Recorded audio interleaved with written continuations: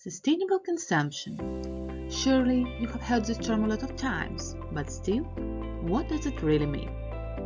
Sustainable consumption is the use of material products, energy, and immaterial services in such a way that their use minimizes impact on the environment, so the human needs can be met not only in the present, but also future generations.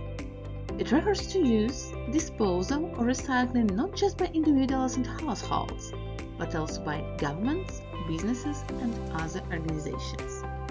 In restaurant industry, sustainable consumption means minimizing the impact on the planet by shortening the supply chain, food waste, packaging, water and energy consumption, recycling, and more.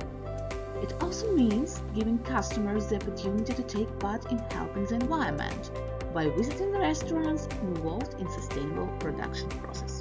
The modern society is characterized by overconsumption and excessive production, resulting in a lot of throwaway products made out of plastic that release greenhouse gases and toxins.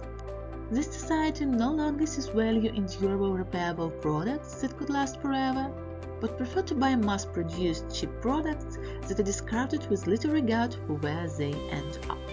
Today, food system activities, including producing food, transporting it, and storing wasted food in landfills, produce greenhouse gas emissions, also called GHG, that contribute to climate change. The percentage of GHG is divided among the biggest food-producing industries the next way.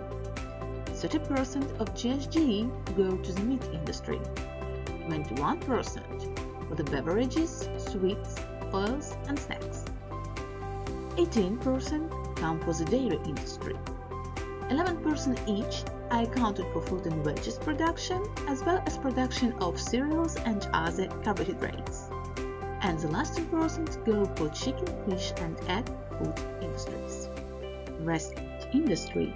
GHG are predominantly appear from industrial food processing, ingredients transportation to restaurants, activities of black kitchens or kitchen factories, and the lack of food leftovers processing gathered during retail trades. Besides of the estimated 125 to 160 billion pounds of food that wastes every year, more than half is perfectly edible and nutritious. Bad weather, processing problems, overproduction, and unstable markets cause food lost long before it arrives to the restaurant, while overbuying, poor planning, and confusion over labels on safety contribute to food waste in restaurant business.